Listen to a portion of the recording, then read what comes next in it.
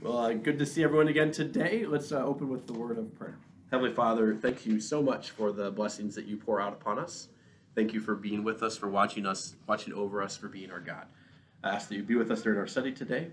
Just keep us ever mindful of you and what you've done in this place that we're studying and what you do now and continue to do in our lives. We just ask this in Jesus' name. Amen. All right, so we're on page 37 of the Regional Study Guide, and we'll be working with the number 5 GAL, the Galilee map. So should have the Galilee map out, GAL, that's the 5th one in the upper left-hand corner, and we're going to be on page 37 of our Regional Study Guide. So we're looking through, hopefully get through point 4 today, taking hold of the Jezreel Valley. And so as we look at this, the Jezreel Valley focuses our attention on the Jezreel Valley, crossroads of the northern arena. Together with Lower Galilee, this valley gathers traffic from all directions and offers a unique bridge between the coastal and Transjordanian highways. The celebrated battleground of history and its approaches is presented on the Galilee map. If necessary, review the following pages in Region on the Run to note special parts of the Jezreel Valley and Lower Galilee play in the northern arena. So I'll leave that to you on your own time. If you did that before today, great. If not, do that after. You can see those pages that are listed here.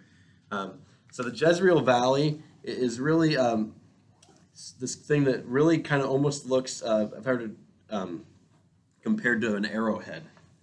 It's kind of the, look at that. That's how they compared that over there. This kind of whitish part on the left side of your map, the lower left quadrant of the map, that big whitish area, that's all of that is the Jezreel Valley. So that's what we're talking about. And then Lower Galilee is this area over here. So we'll dive into that a little bit more. Can somebody read the next paragraph there under the Explore the Galilee map? Open the GAL map and have the earlier marked LB and NCA maps handy. Note the limits of the GAL map on its Finder map, bottom right-hand corner. Compare the GAL map with the LB map you already marked and find common features such as Lake Galilee, the Rift Valley, Mount Carmel, the Jezreel Valley, and the Yarmuk Canyon. Try to fit the GAL map with its more complex route system into the simpler route system of the LB map. Glance at the blue arrow on the LB map and see how it flows through the area covered by the GAL map. Do the same with the blue arrows on the NCA map.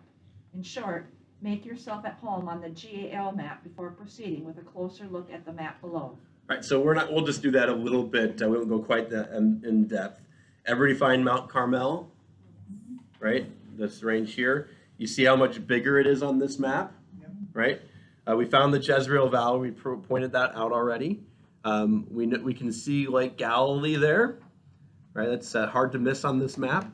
The Yarmuk Canyon, does everybody remember where that is? Can everybody find that? It's over on the Transjordan. And I'm looking for it on this map. The Yarmuk Canyon. The Yarmuk Plain is there. And so you see the Yarmuk River that flows out of there. The river is basically the canyon. Oh, okay. It's not, actually doesn't have a label on there, but it's labeled on the other one. So we actually get the features of the river a little bit more because we're more in that. Right. So just, we're familiar with that. We know, and we'll mark this as we get going. But the road, everybody find Megiddo? Jezreel Valley, kind of right in the middle there it's right along the Carmel Mountain Range, right?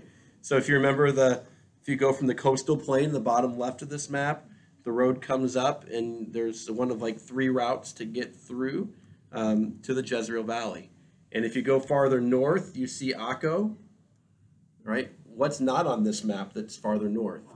Tyre and Sidon, right? And so we know that those are even farther north. We can see how condensed this map is, right? And then if we go north of the Sea of Galilee, we see what city there, what principal city we've talked about before? We see Chinnereth, Capernaum, and all the way at the top you see Hatzor, right below the border. You can see Hatzor. Hazor, yeah. Yeah. It's really the Z is like it's a Sade, so it's a TZ, so it's Hatzor is how you'll hear me say it. You notice that what's not on this map is Dan. Dan's a city we've worked with a bunch. It's even farther north. So you can see how we've really condensed everything on this map, and we'll be able to go into a lot more detail. Yeah. All right. So the range hills which stretch, I'm back on page 37. The range of hills which stretches from Mount Carmel to Samaria is called the Carmel Range. That's this. It's much more prominent on this map, isn't it? Right. You can see that Mount Carmel is higher than the rest of the range, a fact confirmed by careful look at elevations on this map. The Iskander uplift falls short of Mount Carmel's highest point. Both are regions of uplifted and deeply eroded hard limestone. Between them lies the Shvela. Say Shvela with me. Shvela. All right? Shvela. The PH sound there. That's the lowland of Carmel. That's this area down here. This is the Shvela of the Carmel mountain range, and it continues even farther south. It's a softer, chalky lime, so much lower and much easier to cross, as seen by roads on the map. Note the various ways to cross the Carmel Range from the northern Sharon Plain, all right? So the northern Sharon Plain, this is right here, right, to the Jezreel Valley, all right? The location of Megiddo made it on one of the main defensive positions guarding the Carmel Range. We talked about where Megiddo was. The Galilee map shows a series of ridges stretching across Lower Galilee. In the west, they tend to run east-west, while in the east, they angle into the Rift Valley. Routes from the Jezreel Valley to Hatzor make their way around these ridges, but routes to the Transjordan follow faulted valleys which empty into the Rift Valley and cross fords on the Jordan before climbing to Lower Gilead and Golan. So the Gilead and Golan are over here. And so just kind of saying, hey, on this side they run this way, on this side they're running more just east-west. Right. Sit back now and look at the Galilee map as a whole. It shows how open Lower Galilee and the Jezreel Valley are to northern invaders, right? If you're coming from the north, there's a lot of different ways to get into there. Unlike the south, the north has no unified barrier such as the Carmel Range, right? So there's all these different ways that you can come into the Jezreel Valley. This way you have to come across this mountain range. So from the south, it's much more protected. From the north, not so much. The only practical line of defense is a depression in the Rift Valley along the western shore of Lake Galilee. So over here. Then note how an invader moving south from Hatzor, so up here, right? So we're starting there. If they're moving south from Hatzor, had to descend to below sea level to the site of Chinnereth before climbing to the crossroads of Lower Galilee via Arbel and Adamah. This may have been the threatened way of the sea mentioned in Isaiah 9, verse 1. It is clear why the same verse refers to the entire region of Galilee of the Gentiles. It was easily overrun and difficult to defend in the past as well as today when Israel, Syria, and Jordan share the terrain seen on this map. So today Jordan is over here, Israel is here, Syria is up here today. The two main events in this unit reveal the open character of Galilee and how imperial armies and Canaanite forces clearly controlled the routes in Galilee of the Gentiles. Other events are summarized in a look from Megiddo. Gideon's dramatic victory of the Midianites in the setting of Nazareth overlooking the Jezreel Valley in Galilee received special attention. So these are the two events. Canaanite insurgents mobilized at Megiddo in the Jezreel Valley in order to stop Pharaoh Thutmose III's march north along the intercoastal highway to reassert Egyptian control. And Sisera's plan to secure Hatzor's influence over the north by mobilizing Canaanite chariots at Megiddo in the Jezreel Valley was thwarted by the Israelite peasants' militia on Mount Tabor, led by Deborah and Barak. So if you've always liked the story of Deborah, or the female judge, this is the setting we're going to be talking about that. So first we're going to look at Thutmose. Thutmose III of Egypt in his triumph. He said taking Megiddo is like taking 1,000 cities. It was that important. We looked at that a little bit before. In the study of Event 1, we're on Event 12 now, we heard of the Amorites, a term which means Westerners, as people in Mesopotamia, as the people in Western Mesopotamia. So the people in Mesopotamia over here viewed these as Westerners, right? They're the Amorites. Look at the red line. So if we look at the chart in the back of Regions on the Run, toward the bottom you see the Amorite wave begins in a brief text. Around 2000 BC, the headline, Amorite influence expands on the Amram register. That's up in here. Or the Aram, I should say. Around 1700, find the headline, Amorite wave reaches Mesopotamian Egypt. Clearly the Amorites were on the move in the Middle East. This is the time of Abraham, Isaac, and Jacob in the scriptures. Around 1700, Egypt was relatively weak, a period known as the Second Intermediate Period. This is on page 38. It was then that a red arrow on the chart descends into Egypt near the fold of the chart. Alien rulers, the Hyksos, invade Egypt. Egyptians call these alien rulers Hyksos. Many believe that this was the Amorite invasion of Egypt from the land between. Shortly before 1550, red arrows on the chart point from Egypt to the land between. Imperial blue on the chart suddenly surges north from Egypt through the land between into southern Aram. The first arrow is labeled Amos to Sharuhen. Amos, whose reign began Egypt's 18th dynasty, is credited with expelling alien rulers from Egypt. His campaign took him to Sharuhen, the southern gateway to the land between. Egypt awoke to a new and mighty surge of nationalism and expansion which lasted 4 centuries. This has been called Egypt's New Kingdom, known archaeology as the Late Bronze Age. Glance over this area of Egyptian dominance on the chart. So we can do that. This time we're talking about is really Egypt's greatest influence outside of Egypt. According to Israelite chronologies number 1 and 2, the Israelites left Egypt under Moses. Remember we talked about the different chronologies there, and entered the land between under Joshua. One of the greatest names in this period was Thutmose III, who ruled Egypt around 1450. As the kingdom of Mitanni in northern Mesopotamia expanded, Canaanite rulers in the land between revolted against Egypt. Thutmose marched north to reassert Egyptian control and prevent Mitanni from entering the land. Thutmose saw his conquest of Megiddo and Canaan as one of his greatest victories. So the Canaanite peoples, the Amorites, they were subject to Egypt's rule. There was a king up here, Mitanni, this people group that was exerting influence in Mesopotamia. They were coming this way. The people here saw that there's their opportunity to revolt against Egypt. And so Egypt comes up and not only to confront this threat of the Mitanni, but of the threat of the people in Canaan at the time. So that's what we're going to be looking at. So on this map, we're going to highlight, so your yellow marker, the Sharon Plain. Sharon Plain is right over here in the bottom left corner. It goes, it's on its side, so do the Sharon Plain. Do Mount Carmel, which starts almost at the top by the sea, Mount Carmel, and the Jezreel Valley, which kind of sweeps in the middle of the shape that's like an arrowhead there. So if you look up here, Sharon Plain is here, Mount Carmel is here, Jezreel Valley is here. Where's the Rift Valley? So the Rift Valley is this section. Yeah, and it goes all the way down. It goes all the way down through the Dead Sea, and even down to the right fork of the Red Sea. So it's not marked. Is it marked? Yeah. Oh, at the. Oh, I see it.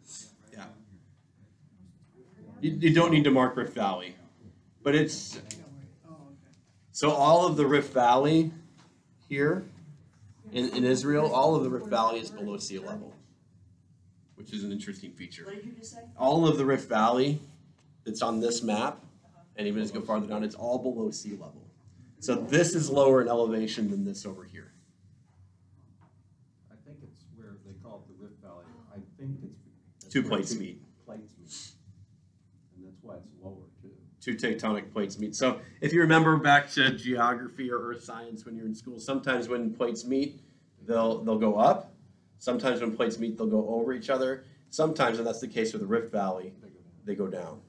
And that's the case with the Rift Valley. look at the area between the three geographical regions highlighted. So we just highlighted these three areas. This area here, the Carmel Mountain Range. Note the highways. Avoid the rough, higher terrain of Mount Carmel and the Iskander uplift. All right. So you can see, like, if you go they don't go all the way through Upper Mount Carmel. They don't go through the Iskander uplift. They go around those things. Kind of, again, people are going to take the easiest routes that they can. Right. Highlight now. So get with your yellow marker still. Megiddo. Right on the edge of the range in the Jezreel Valley.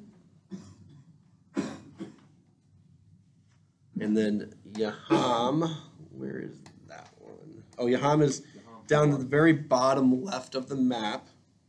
Oh, Yaham. You'll see the road coming. So we highlighted Sharon Plain. Go just to the right of the H, and you'll see Yaham.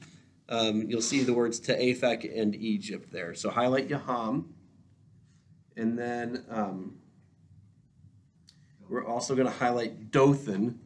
And Dothan is, if you go to it's still in the bottom left quadrant here. Dothan, you'll see, if you go south of the Jezreel Valley, you'll see another a smaller white spot. You'll see it says Dothan Valley. The city of Dothan is just at the bottom part of that. Everybody find that? Anybody need help with that one? Yeah, Dothan. Got it. Good. You did homework already. Look at that. You're awesome. All right. So Dothan. Does everybody remember the significance of Dothan? Where Joseph was taken. Yeah, where Joseph went to go find his brothers, and it's where they sold him into slavery. And so we kind of know they were going to Egypt, so we actually will know what route these traders took to take Joseph.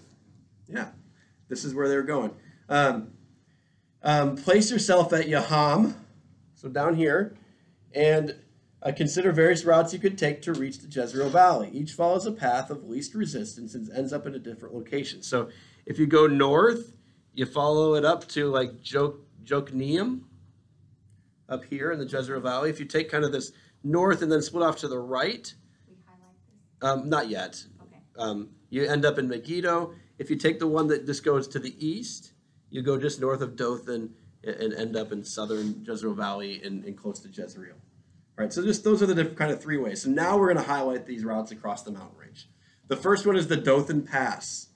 So we're going to begin highlight on the route south of Yaham on the edge of the map. So the road that says to Aphek in Egypt, highlight there, go by Yaham, and then you're going to take this route that goes to the east on the north side of the Dothan Valley. You're going to keep going that way. It runs south of the Iskander uplift. You're going to go by Berkuna. I don't know how to pronounce that one. Continue highlighting past Heifer and Hafar and Barak, and we're going all the way,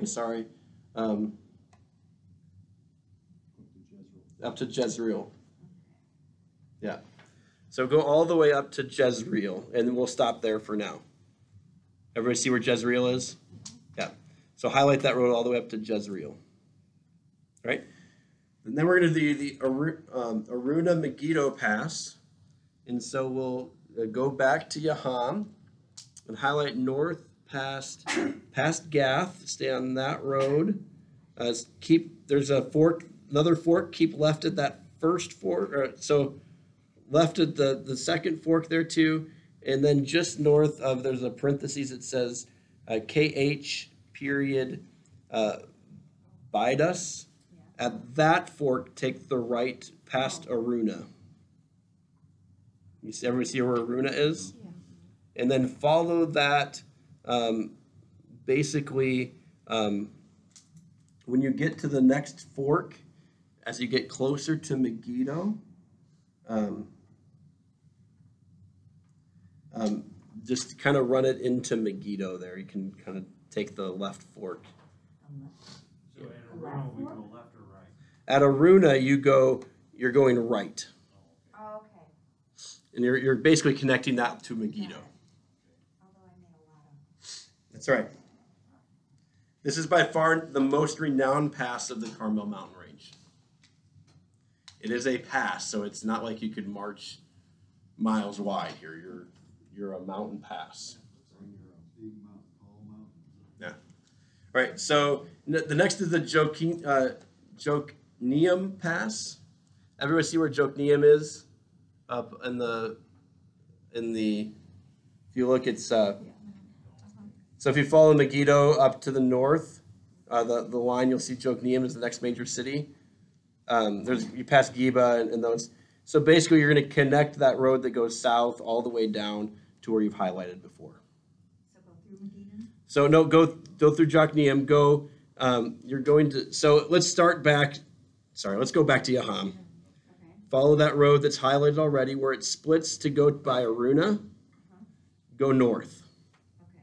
and follow that all the way up to Jokneam. That'd be an easier way to tell you. Sorry about that. Well, that's okay. That's the most direct route to Galilee's port of Akko, which is farther north, which we'll highlight here in a little bit. Okay. Dothan, Aruna, Megiddo, and Dor Jokneam valleys are natural passes of erode or softer chalks. This is number 6 on page 38. Okay. They are bordered by harder and higher limestone regions of Mount Carmel in the Iskander uplift, and by softer limestones in the Shvela of Carmel and Samaria. This geographical combination has made the area one of the most decisive military staging grounds in the land between. So in discussion here, in light of our marking above, we can understand why Egyptian sources made a point that Thutmose III called together his top advisors for a council meeting at Yaham. So his armies were stationed here, and okay, where are we going to go? How do we get up here and take out these guys that are threatening us? Okay. They had just completed their coastal campaign before proceeding to make a strategic military decision. 3 routes lay before them: the southern Dothan Pass, which also led to Tanakh, the northern Jokneam Pass toward Zepha and Jokneam, or the direct but much more dangerous Aruna Megiddo Pass. They knew that the forces of a strong Canaanite coalition awaited them somewhere along these routes. So they weren't sure where. They didn't have spy satellites or things that they could see where is the army station. They just knew that they had been gathering somewhere in the Jezreel Valley. Okay. So the following reading is from the text of the temple walls at Karnak in Upper Egypt. That's southern Egypt, if you will, because upper is upper in elevation. The text records the victory of Thutmose III over Canaanite insurgents who had gathered at the city of Megiddo. Can somebody read that for us? I'll read it. Thanks, Tom. His Majesty Thutmose III conducted a war council. We are told this was at Yaham with his conquering army, and said, "That miserable rebel from Kadesh has taken Megiddo and enlisted princes from all of Egypt's formerly loyal subjects. He says, 'I will wait here in Megiddo. What is your counsel?' The commanders responded to His Majesty, 'Think of the difficulties on this road, Aruna Megiddo Pass, as it becomes so narrow. The report is that the enemy is there waiting and becoming more numerous. The horses will have to go single file as well, the army and all the support staff. Our vanguard will engage in battle while the rear guard is still waiting in Aruna, unable to fight. There are 2 other roads. One is to the east of us and comes out near Tanakh. The other is to the north and comes out to the north of Megiddo. May our victorious Lord choose to use one of them, so we do not have to use this difficult road.' His Majesty challenged the army, 'Keep pace with your victorious Lord's march on this narrow road. His Majesty has sworn, I will not let my victorious army go ahead of my Majesty on this road.' His Majesty marched north at the head of his army. He did not meet the enemy. Their southern wing was at Tanakh, and their northern wing was on the south side of the Quina Valley." All right. So if you follow that, you guys see where Tanakh is? So Tanakh is south. If you go to Megiddo and you go south along the Carmel Mountain Range in the Jezreel Valley, you'll see Tanakh nestled in the foothills there. All right. And so they gathered here, and they said, we know they're gathered at Megiddo. Let's go either north or east. Those are easier passes. If we go through this one, everyone will be single file. When we start to engage the forces here, they'll be waiting for us. If we engage them here, the rear of the army is still going to be at Aruna because of how far spread out the army is going to be. But what ended up happening is these Canaanite forces and others thought, well, there's no way they're going to come through that pass. And so they were all positioned over here, not guarding that difficult pass. And so the Egyptian army was able to get out and through. So the Canaanite forces gathered at Megiddo did not think, I just said this, did not think the chariots would venture through the narrow Aruna Pass. They placed their camps in the valley at the two other approaches, at Tanakh to the south and somewhere north of Megiddo, but south of Jokneam. Pharaoh's advisors also knew the dangers of the Aruna Megiddo Pass and warned him against sending his chariot single file through this pass, since his disorganized forces could be overrun before they could regroup near Megiddo. Thutmose's scouts most likely had brought him information about the position of the Canaanite camps in the Jezreel Valley. He overruled his counsel's advice and gave orders to proceed through the Aruna Megiddo Pass with him at the head of his army. That's a bold move too, right? He's got no protection. As it turned out, Thutmose's forces had time to regroup on the plain before the Canaanites could rush their men and equipment back to Megiddo. The Egyptians won the battle on the plain below Megiddo, but were so taken up with the spoil of war that the city itself had time to close its gates and man its defenses. The Egyptian army subsequently had to lay siege to the city.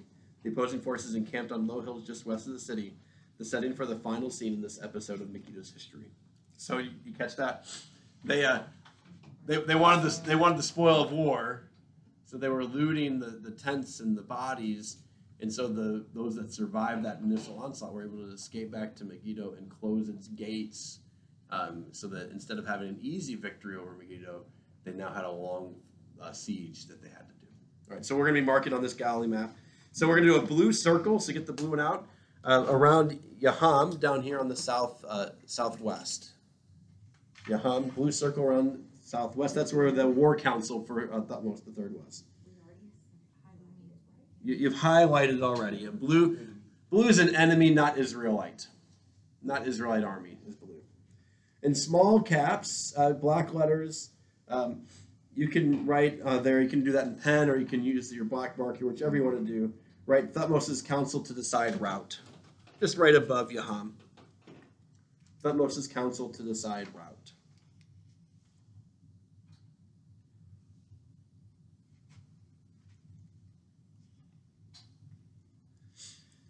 Then we're going to get our orange marker out. Typically, we use orange for Israel, but because it's two non-Israelite armies, they're using this just to distinguish between the two. So in orange, make a small orange box east of Tanakh.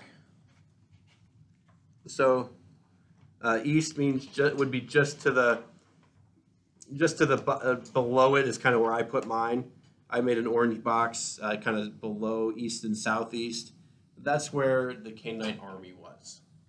And you can put Canaanites by that orange box. And then south of Jokneam, you're going to do the same thing. It says like T_Qire, just east of there in the valley. Make another orange box and put Canaanites. So we had two camps of the Canaanites, one to block the southern advance, one to block the northern route. Unfortunately, they didn't, the Pharaoh knew where they were coming through, so he didn't do that. So next to both of those in caps, you can write Canaanites. Those are where those camps were. And then we'll get our blue arrow. Everybody got that so far? I don't need to slow down a second.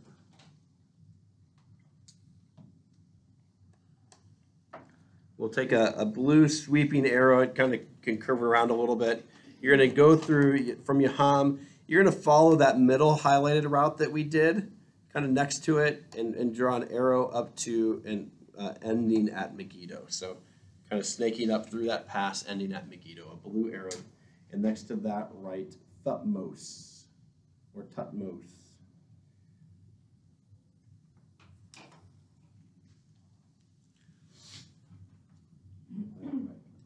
and then a red circle around Megiddo.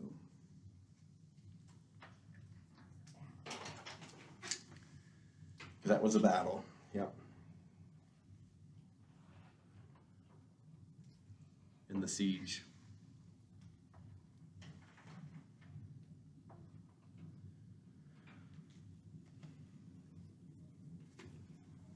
All right. The importance of these passes, the Carmel passes, cannot be overestimated. They carried almost all of the commerce and military might of the ancient world passing through the land between. So we've talked about how the different empires wanted to get down to Egypt and how Egypt wanted to get to them. They had to go through one of these through 3 passes. And if there's a choke point, that's easier to put a toll booth in, right? Because you can control people. It's really hard for people to go around them. So it can't be overstated there of what that meant.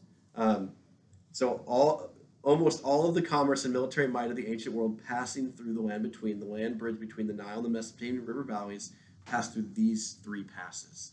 A glance at the LB, NCA, and Galilee map shows the centrality of Megiddo overlooking the Jezreel Valley.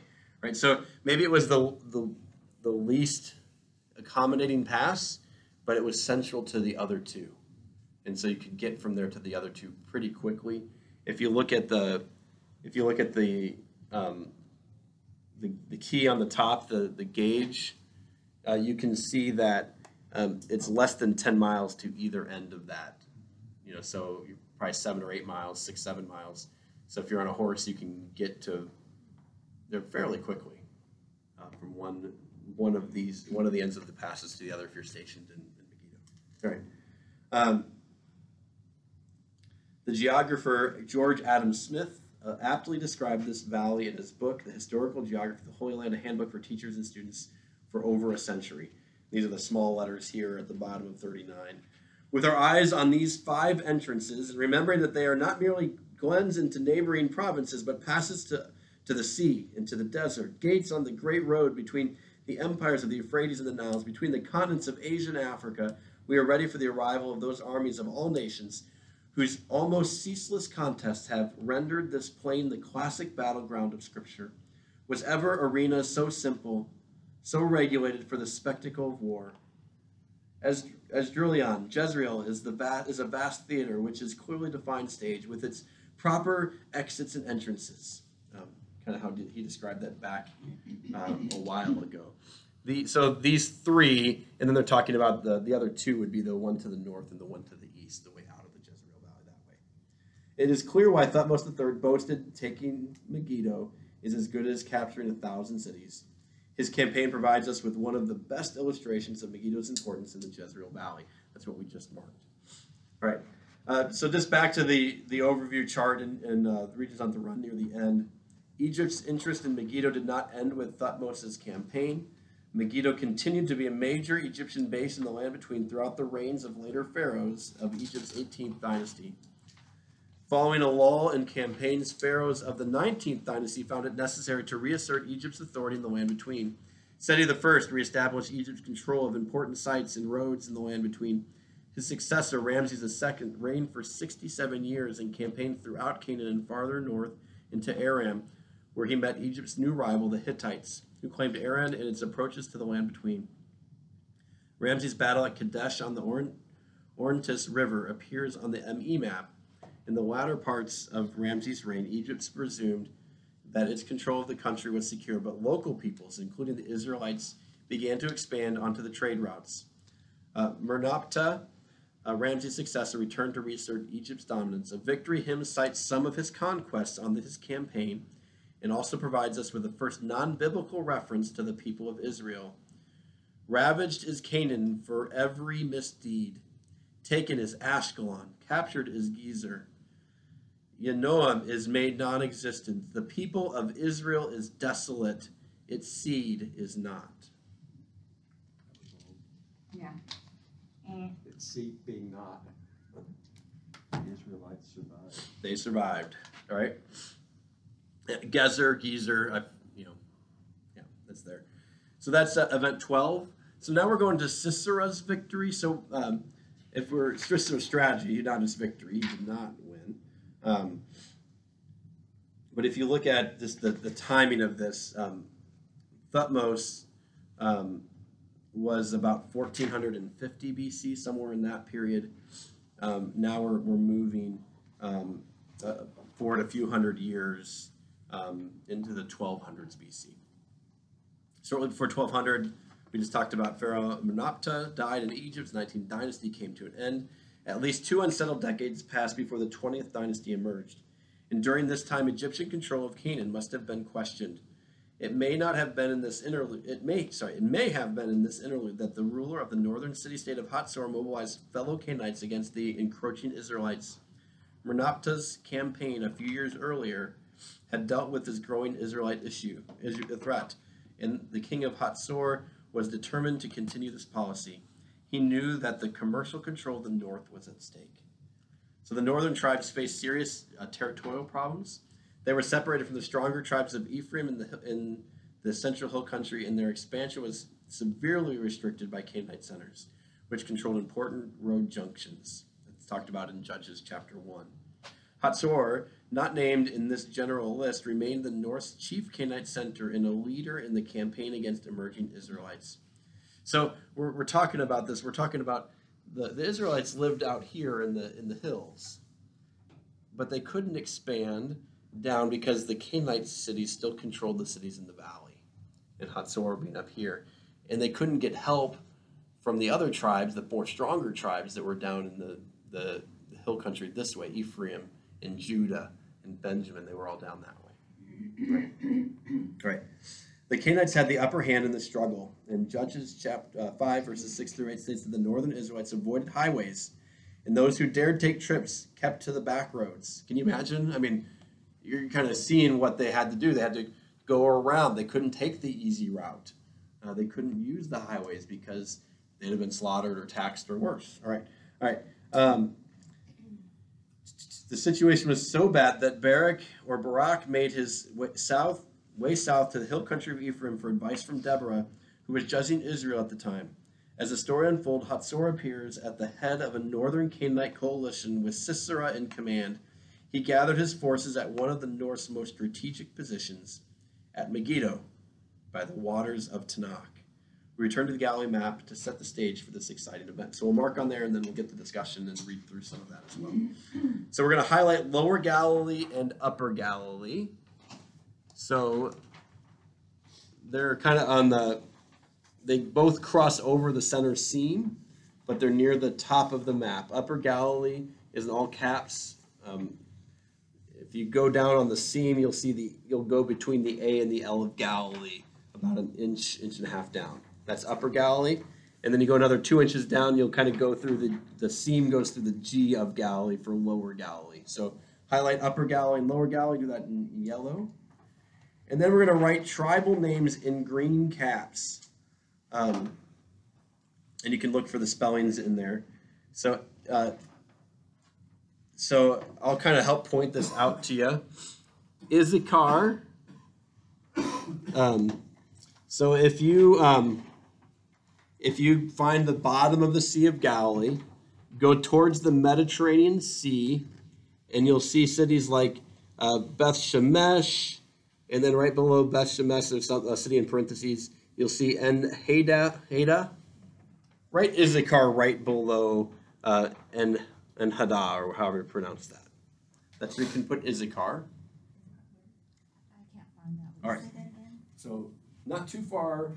Is that on? So right about here. Yeah. Issachar is just Right west below of it. where- Right in there. Got it. Yeah. Thank you. That's where I put it. So around. I put it down here. Yeah, you're all right there. It's in that area. Yeah. Yep. Just south of Beth Shemesh. Yeah. So it's in that area. It's in this area. So right in there is great. Yeah. Great. Is the Jordan River completely under sea level? Yeah. Yeah. So it's If it's in that, it's in the Rift Valley. Yep. Now the Sea of Galilee and the start of the Jordan River is about, is it 10 or 12 or 10 or 15 feet higher than it was back in Jesus' day, because they've kind of dammed the bottom and because water is such a precious commodity. So it's about 10 or 15 feet higher than it was in biblical times. But it's still all below sea level. Zebulun. I marked that. So if you find Megiddo and you go north through the Jezreel Valley, you'll come to a city called Bethlehem. That is not the Bethlehem. Go to the right of that, and you'll see like Attalo, and you'll see Sepphoris. I put Zebulun between those two cities.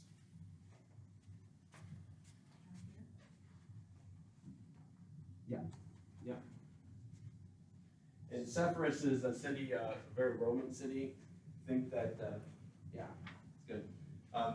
Many think that that's going to be Zebulun, right? Will we go to Sepphoris? We did last time. Yeah. And many think that this is a city that Joseph would have worked at, and maybe even Jesus with him. It was a major building project that was going on at the time.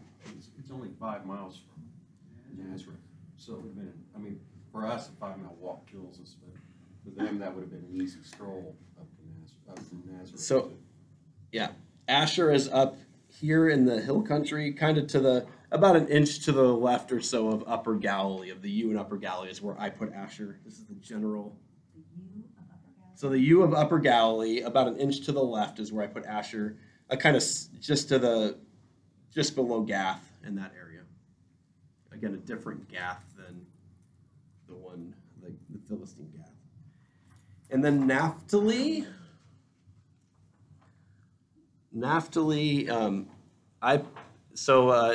In Upper Galilee, I put it below about half an inch or an inch below the ILE in Galilee is where I put that. And just kind of in that hill country there. Yeah. Near which one? Yeah, I put it south of that. Yeah, I put it south of Tekoa there. Oh, south of Dakota. But it's all in that area. Wherever you mark it there, you're in the right region for understanding that this was their land that they were in. Again, you got to have as much as you could defend. And so this was the regions that they were in. And these are the Israelites. These are all tribes of Israel. These are the northern tribes of Israel. We're going to mark Manasseh to the south of the Jezreel Valley. Still in green. Correct? Still in green. You see the Iskandar uplift. I marked that right below. So I marked Manasseh between the Iskandar uplift and that road we highlighted earlier. I marked it between those two. The southern route. The southern route, yep. Oh, So below Iskandar uplift. right here? Yep. And that's Issachar, again, another tribe of Israel. No, Manasseh. Manasseh. Sorry, Manasseh, another tribe of Israel. How come these Yeah, are right there. familiar names to me? They are not the principal tribes of Israel. We know, They were like the sons of Jacob, we know Joseph and Benjamin and Judah Right. and Ephraim, and those are the ones that stand out to us more, and Levi. These are the ones that didn't really ever have kings. They were part of the tribes, but they were the ones that just filled out the other 12. Just like the disciples. Yeah, Peter, James, John, Andrew, right? You know that one. But otherwise, otherwise, what are the other ones? Maybe we could come up with them if we thought about it. The principal tribes were Ephraim, Judah. Benjamin had Saul come from it, so we know that one. We know Joseph. Joseph's two sons, Ephraim is one of them, but Manasseh is the other one. Reuben's the firstborn, so maybe you know that one. If you watch Joseph in the Amazing Technicolor Dreamcoat, you kind of have to know them for one of the songs, so that's fun. So, So in other words, these are not always the first 12. these are the first 12. All right. These are part of Okay, the you said 12. Sons of, okay. So these are all sons of Jacob. If you remember back to your history, Levi doesn't get its own territory. Correct, because they're the priests. because they were the priestly clan. They're spread out and have cities throughout all of Israel. And then to still have it be 12 tribes, Joseph, the favorite son, who got the coat of many colors, his 2 sons are given each a portion with their uncles, basically. Oh, okay. So Joseph, in a sense, gets the birthright, a double portion of what the other brothers get. And that's where Ephraim and Manasseh come from. Those are technically grandsons of Jacob, not sons. Okay. Yeah. It's as clear as mud. Clear as mud? Yeah. I'm trying. Yep. So put a blue dot, blue on the city dot of identifiable unconquered Canaanite centers in Judges 1 verses 27 through 33. We're not going to read those, but these are in Judges. It says, hey, these cities remained yet unconquered after the time of Joshua. They didn't conquer these Canaanite cities, right? They were supposed to conquer, but these ones remained unconquered. So in the tribal territory of Manasseh, so Manasseh is down here, you're going to put a blue dot on that. That's farther to the right, but I might have. So Bet Shan is way over to the right. So Manasseh can kind of spread through there too. Yeah, because remember, Manasseh also was in the Transjordan. Yeah. So Manasseh has a big territory over here. So Bet Shan, remember Bet Shan? We talked about that before. It's also Scythopolis. Put a blue dot. Just put blue on that dot that's there. Tanakh, which we've been talking about already. Put the blue on the city dot for Tanakh. Put a blue on the city dot for Megiddo. And then Ibleam, I forget where this one is.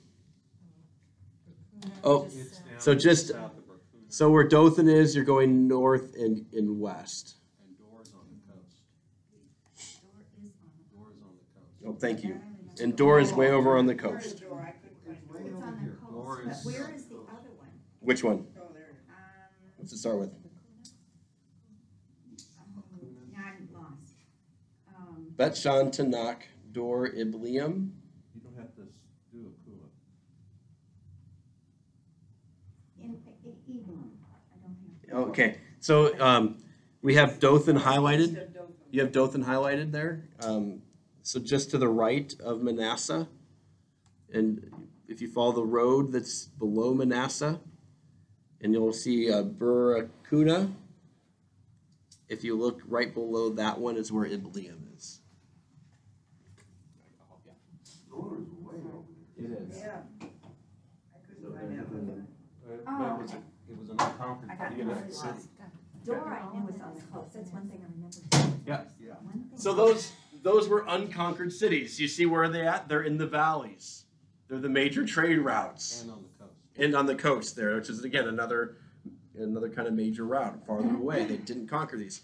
In the tribal territory of Asher, these are the ones that are listed. So Asher is farther up here to the north. Te'ako, which is, if you see Akko, Ptolemy's, which is on the coast, is the port. Just inland from there is Te'ako in parentheses. Aphek, if you go south of there, by the Naaman stream is Aphek, about 2 inches south of Te'ako. And then Rahab, if you go kind of east, straight east from Te'ako, you'll see Rahab with a question mark there. So again, these are the routes that get up to Tyre and Sidon, to the Phoenicians. They didn't get those routes covered, did they? They didn't conquer those cities. All right.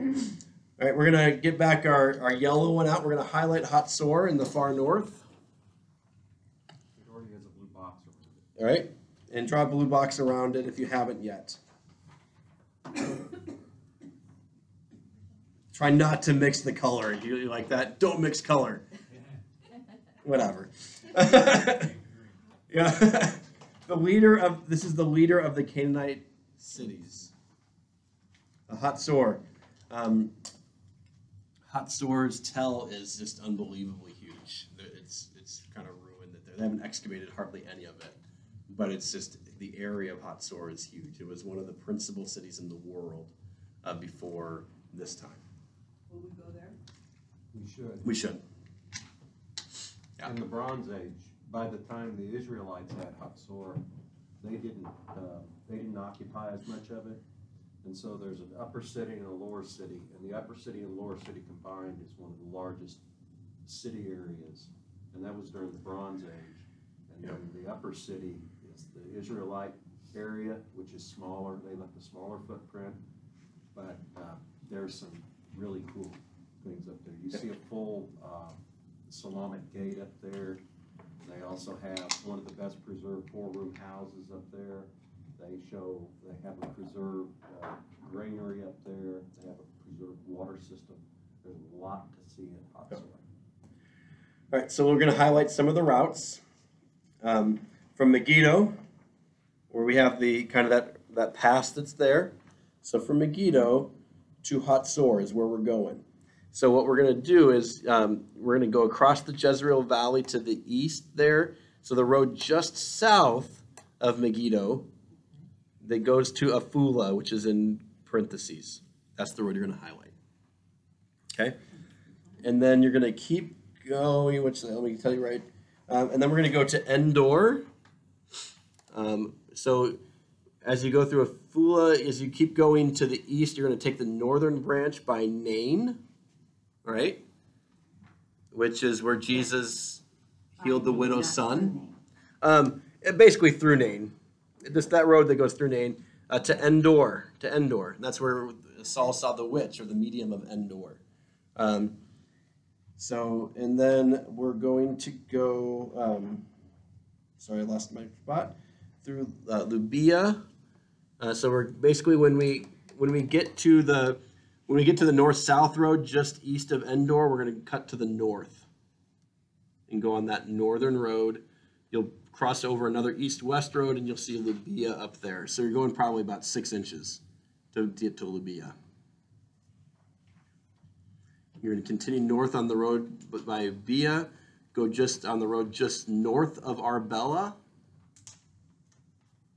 the road that goes north of Mount Arbel, and then on the road that takes you on the left-hand side of the Gennesaret Plain by Lake Galilee into Chinnereth.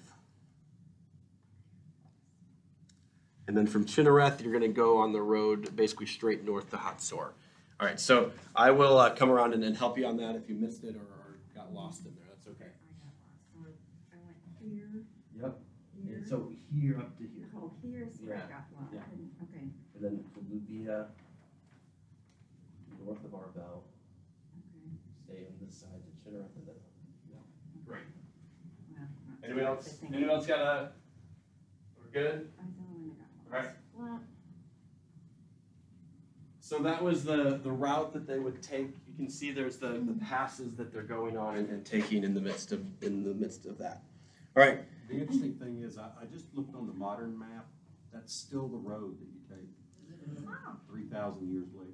Yeah, I'm glad somebody else is trying. Highway 65. Yep. Right, from the Dothan Pass. So Dothan Pass, we got to Jezreel basically. We ended last time there.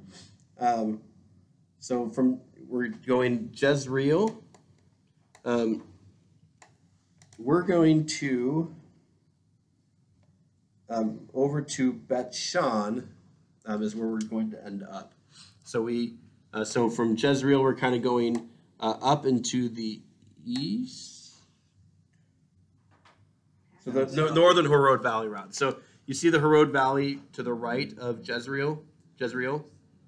We're taking the northern route through the Harod Valley to Bet Shan.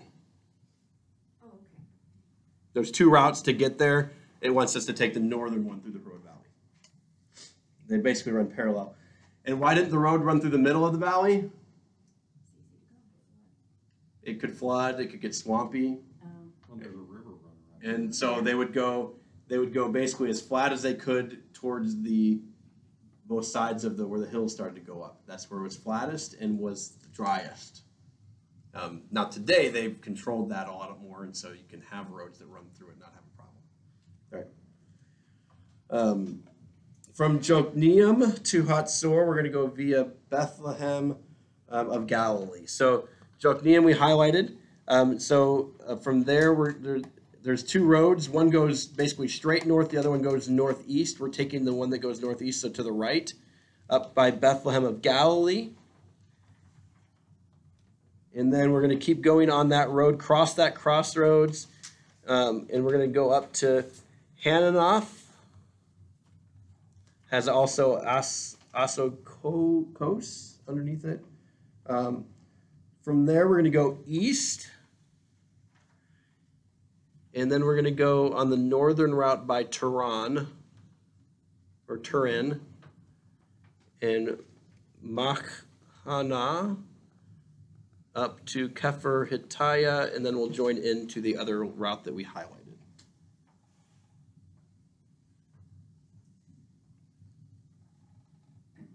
Okay. From Teako, which is up here, we kind of put a blue dot on that, if you remember. It's on the northern part of the map by the coast. From Teako to Hananoth. So we're going to kind of take there's a couple southwesterly routes. We're going to take the one that goes to Hananoth, where we already highlighted there. And then from the highlight route by KH, Birkin. Hey guys. We're going to go northwest to Tanakh, Megiddo, Jokneam, and north via towards the way. So down here where Ibneam is, just north of Dothan is where we're highlighting from. So basically the route that runs along the eastern part of the Jezreel Valley. So all the way up past Aphek to Teako.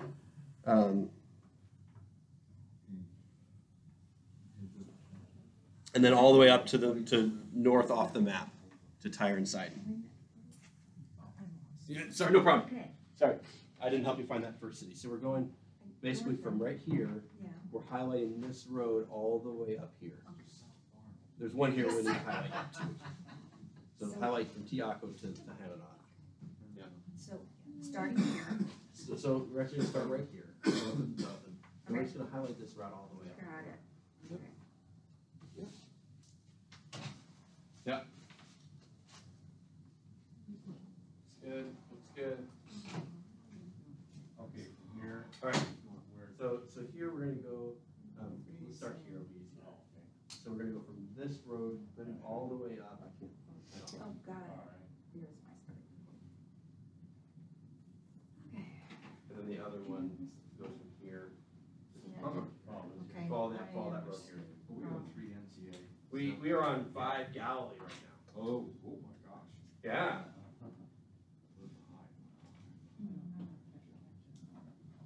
We skipped 4. We skipped 4. Skip 4? We'll come back to it. And then from here. Yeah. This one? All right. Yes, right. So I think that Hannah thing, I don't think I found Oh. that. Sorry. I think I wrote it in here. Does that make sense? We were That's going to what go down I here. put it. I think that's. Oh, So just mark that one too. oh, You're right.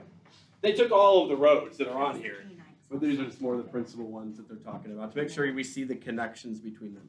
That's So- what I was talking about. So with that marked, I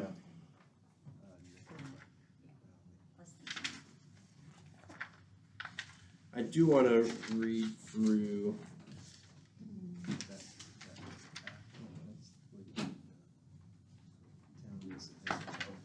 Yeah, I do want to read through here Judges 4. Oh, we're gonna read Judges. So Judges 4, we won't necessarily do everything through 4 and 5, these two chapters. But this is, now that we've got this marked,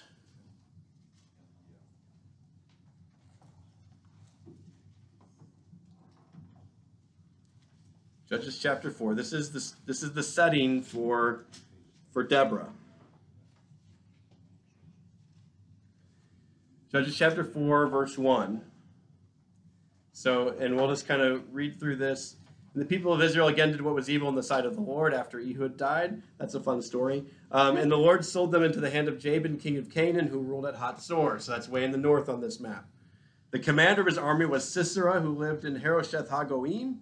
And the people of Israel cried out to the Lord for help, for he had 900 chariots of iron, and he oppressed the people of Israel cruelly for 20 years. Now Deborah, a prophetess, the wife of Lapidoth, was judging Israel at that time. She used to sit under the tree, under the palm of Deborah between Ramah and Bethel in the hill country of Ephraim. So that's not even on our map. That's south of here, right? In the hill country of Ephraim. And the people of Israel came up to her for judgment. She sent and summoned Barak, son of Abinuim, from Kedesh Naphtali, and sent him. So he's from Naphtali. So he's from up in this area, which isn't too far from Hatzor, right? He's from this area, neighboring, hiding up in the hills. And she's way down below. And she's way down. So remember, he's taking back roads because they were afraid to use the main ones. And she said to him, has not the Lord, the God of Israel, commanded you, go gather your men at Mount Tabor, taking 10,000 from the people of Naphtali, the people of Zebulun. And I will draw out Sisera, the general of Jabin's army, to meet you by the river Kishon, with his chariots and his troops, and I will give him into your hand. So the Kishon is this stream that runs basically along that last road we highlighted that runs along the Carmel Mountains. That's where the Kishon River runs. All right. And Barak said, if you go with me, I'll go, but if you will not go with me, I will not go. And she said, I will surely go with you. Nevertheless, the road on which you are going will not lead to your glory, for the Lord will sell Sisera into the hand of a woman. Then Deborah arose and went with Barak to Kadesh. And Barak called out Zebulun and Naphtali to Kadesh, and 10,000 men went up at his heels, and Deborah went with them.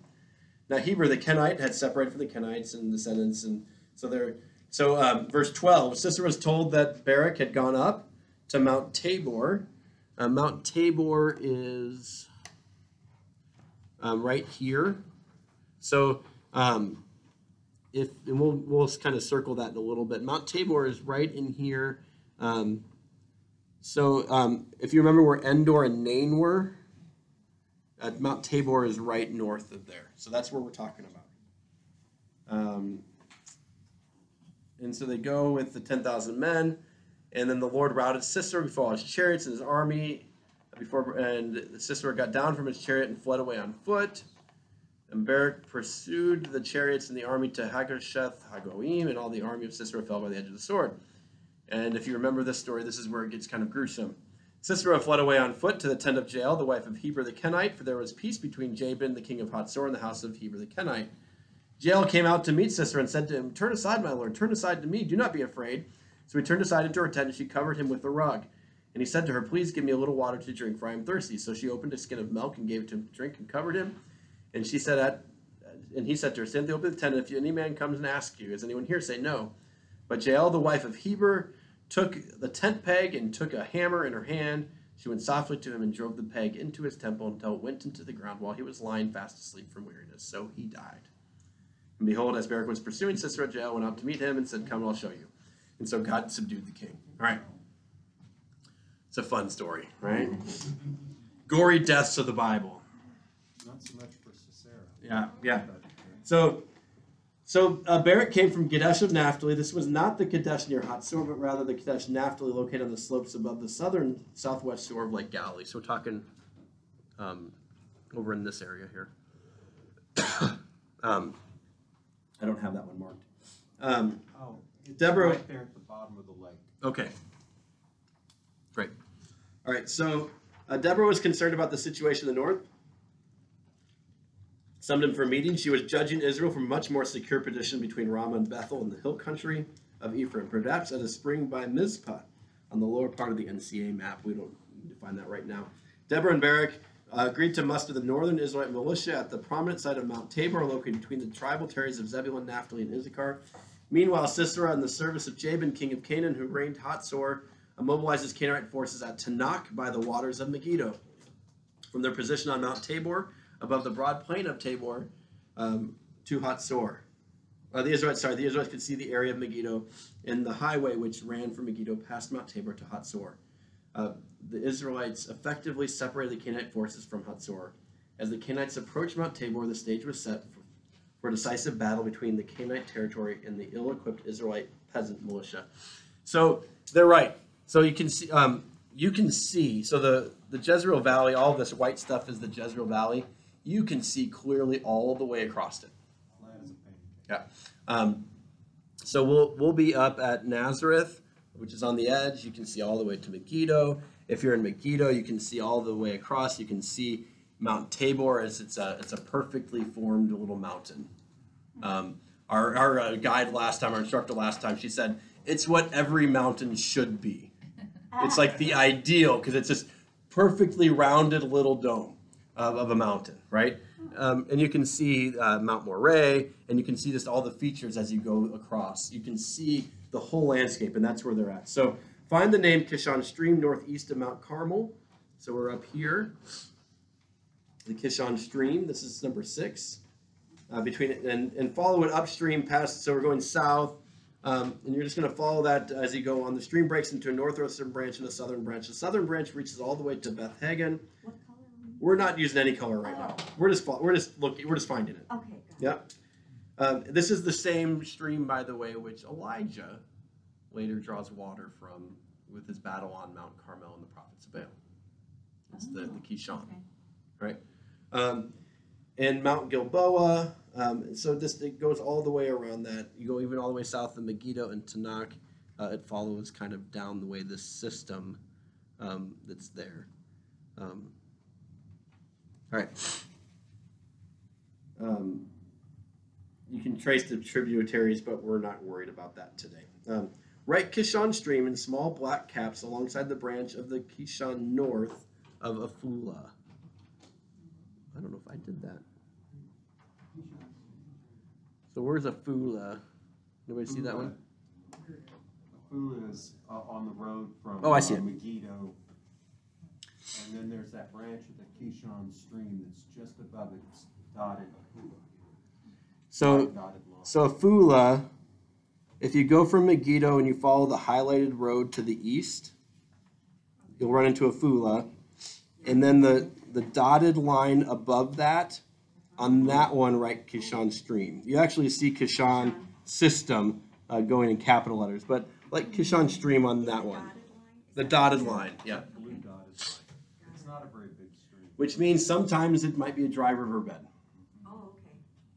depending on the time of the year. On stream to the sort of the northeast of Mount Carmel. Yeah, and that's the one he said that they. So It that's goes where- all the way down. So that whole part it's all part of that same system.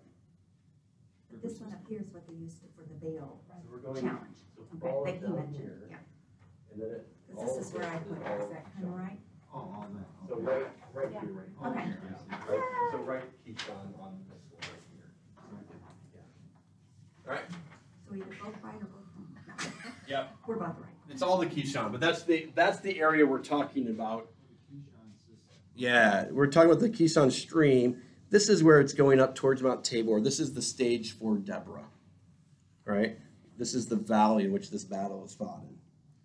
All right. Oh, there's Right, Sisera mobilizes in small black capital letters south of Megiddo. So kind of right in the Jezreel Valley, just write Sisera mobilizes in black capital letters. Right under that highlighted area.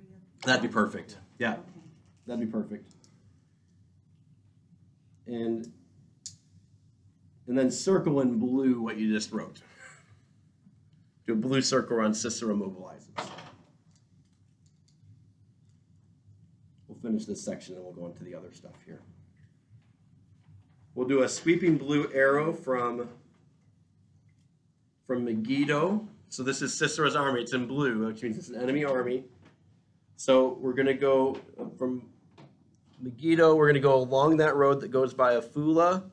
And we're going to go basically draw your end of your arrow at the O in Tabor. There's a Tabor that goes like north, up and down. Not the O in Mount Tabor, but the T in Tabor below that. That's where we're heading that way. The O or the T? The O. So you're going to go off at Nain. You're going to kind of go farther north along that road. Okay. Highlight Mount Tabor, which is Got it. yeah. Highlight Mount Tabor. That's hard to see with Yep. partial cataracts.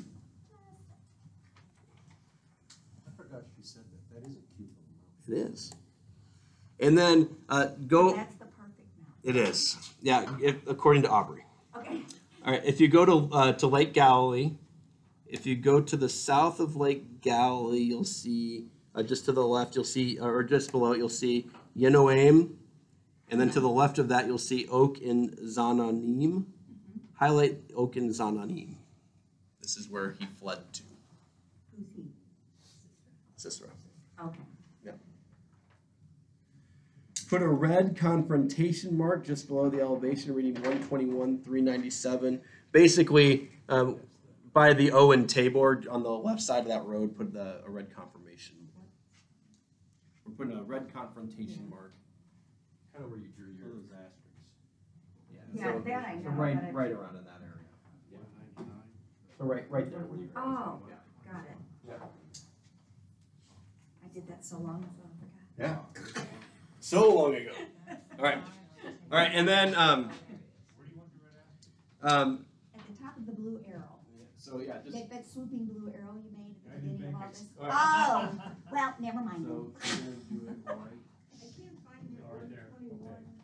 And then you can do this. 121M. Oh, I didn't do that one. Yeah. Right. I can do this. Yeah. Yeah. Got That's it, got it, where got it, got it, got That's it. where the battle is. So you're actually gonna draw that blue line all the way up to there. Oh, okay. Got it. You're good. So yeah, those trees is good. I had it. So There it is. put your red right there. And then I see. The red dot goes where? the red dot goes right here. Right there. Yeah. Where do you end up after a while? James had it. You're gonna end up actually right there is where the red. You're gonna end up. That's where the battle is. There's not really time. So the red dot's gonna go there. Yeah. Oh, there's that one. Yeah. Yeah. So that's where the battle was. So you can draw it all the way from Afula all the way up to there. Great.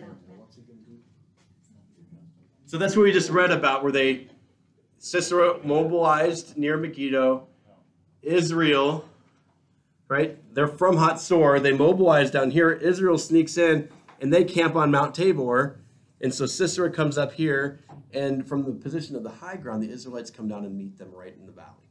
All right. So we'll keep going here. A green broken circle around Mount Tabor, around the mountain, including the name. So just got to do a circle, a dotted circle around Mount Tabor. We highlighted that earlier. In small black caps, write Deborah, Barak, Israelites, just east of Mount Tabor, and it's stacked on top of each other. So just so to the right of it, put Deborah, Barak, Israel to the right of that dashed line you just made, just in a row on top of each other. And that's in just black? Just in black. Okay. And that's right above the broken arrow? To the right of the broken arrow. I put it to the right of that road we highlighted. Mount Tabor. Yes, okay. Yep. And then we're going to have sweeping green arrows. Doesn't that sound exciting? Right? Sweeping green arrows. About a quarter of an inch long. Yeah, that aren't very long. Sweeping green arrows begin one near the dot of Deboreth Dabarita. I said that with a Spanish accent. That was good. Which is to the left of Mount Tabor there, and you're just going to draw it like an inch down to your confrontation mark, and the other one you're going to do above like the Cashian or whatever there. Just so you're gonna, it kind of makes it look like an ice cream cone is what it looked like on mine, a sideways ice cream cone, because you're drawing those to the confrontation mark. So you'll have Mount Tabor.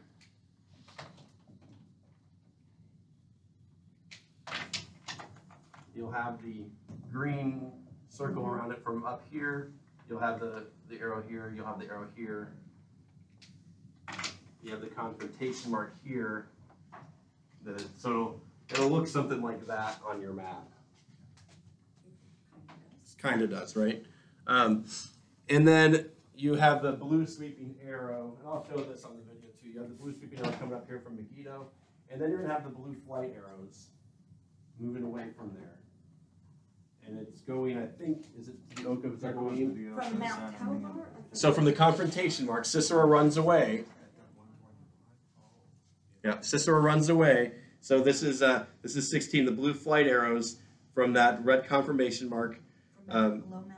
to the southeast via Endor and then east to the Oak of Zanoim.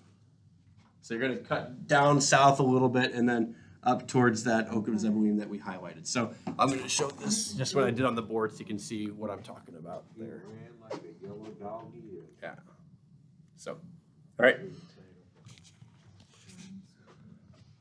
All right, let's finish the discussion of this, and then we'll finish the discussion, and then we'll be done with there from today. All right.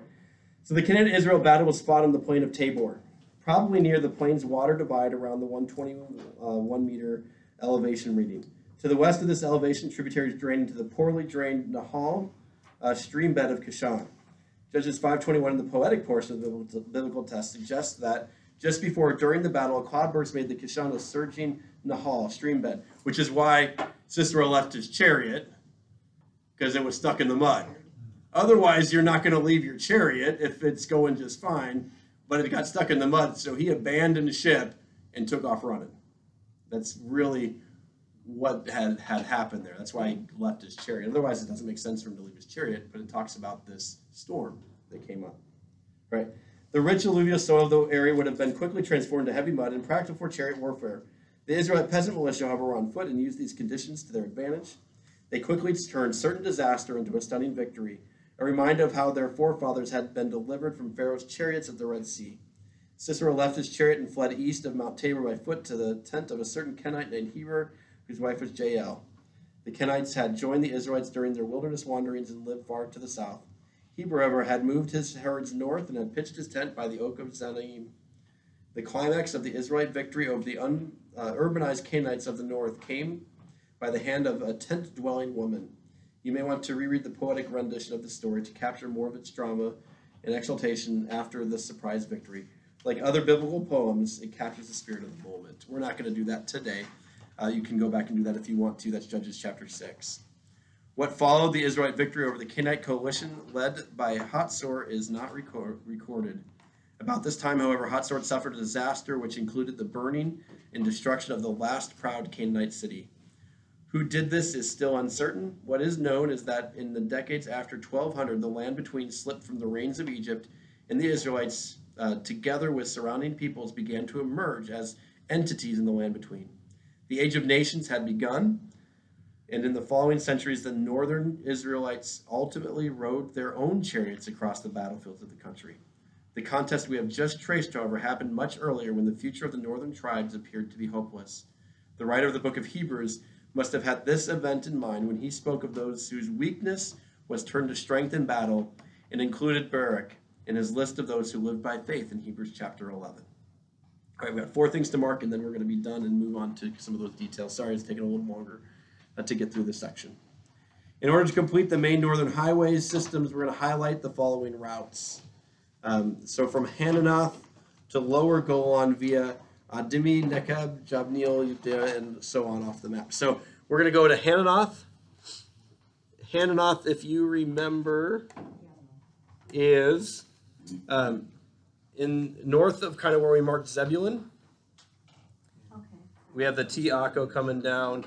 From Hananoth, we're going to go to Lower Golan via, so we're going to go to the right, where we split off to go to the north before. We're going to take the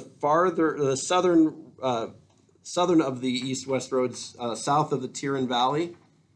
And then if you keep following that road straight, you'll run into, towards the Sea of Galilee, you'll run into Adami Nekeb. And then you'll follow that by the Jebneel Valley to Jebneel. You'll go towards the Oak of Zananim, but continue going east-west. And then you'll follow that road, the northern route of that road through the Rift Valley, the Yarmuk Plain, and then that'll take you north and off the map. So we're basically going around, dipping around the Sea of Galilee. And as Nathan says, actually, Mrs. Margaret, it is a lake. There you go. From Bet Shan, Bet Shan, which is in the near the Rift Valley here. We're going to mark two different paths. We're going to go to Lower Gilead via Ephron. So Lower Gilead via Ephron is actually farther north. All right. So you see how there's three kind of roads that go to the east out of Bet Shan. We're going to take the one farther north for about an inch, and then we're cutting straight across the Rift Valley towards Ephron. Okay. So follow the word toward Ephron, and then Rogalim, and then Beth Arbel, and off the map. And then from Bet Shan, we'll go kind of of the three that are there, we're going to go the one that's going to the southeast, not the one straight south, but the one southeast, towards Jabesh Gilead, south of Pella to Jabesh Gilead, and then off the map. Is that the one I just marked? So this was the first one? Yep, and then Oh, okay. that's off. Got it. Yep. Yes, Okay. very so. All right, and then then from Bet Shan to Te'ako. So we're going to go the other way. So go to Bet Shan, and we're going to go to Te'ako. Find Shunem, follow the road, not the one that goes to Jezreel, but when it splits off to the north to Shunem and to Afula, basically. Yeah, Afula, and then to Sarid and Shimron, all the way up to Shafliam, all the way up to Te'ako. Okay. And that's where we're going to close this piece today, and then we'll go through some details today. Sorry, we'll go a little past 12 today because of our timing. Sorry about that.